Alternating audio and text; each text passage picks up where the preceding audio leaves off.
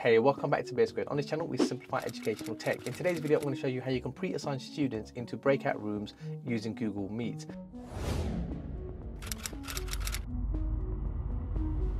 There are 7 simple steps to get this done, so follow through to the end of the video and you'll see how it's done. Now, you will need access to a Google Workspace for Education Plus account here.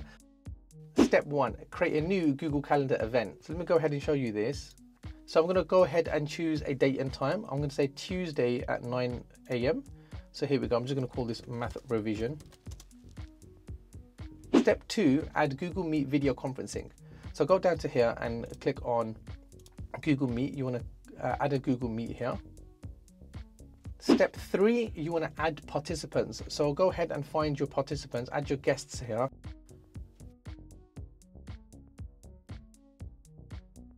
Step 4, once you've added all of your guests, then click on Change Conference Settings. I'm going to go down here to this settings wheel. I'm going to click on that.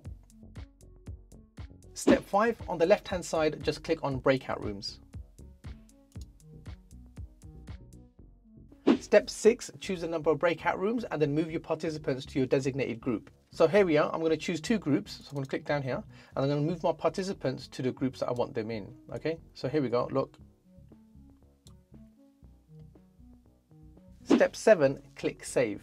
So go ahead and save this event, and now this will be sent out to the participants. When they click on join, when they click that meeting link, they will actually start that meeting in their designated groups. This is useful for many applications when you're doing group work. So if you've already got teams, then the teams can get straight onto collaborating onto their project instead of wasting time joining the meet and then you putting them into breakout rooms, finding out who's where. Also, let's say for example, you're doing a whole team meeting, okay, like a year meeting, and you've got different advisory groups, then you can start your participants, your teachers and advisors into that particular group. Or let's say for example, it's a whole school meeting or a whole, organization meeting, you can set your members in their departments straight away, and so the heads of the departments can start, initiating whatever agenda is in that meeting, and then you might want to come all together as an organization and then talk upon a whole school or a whole organization agenda.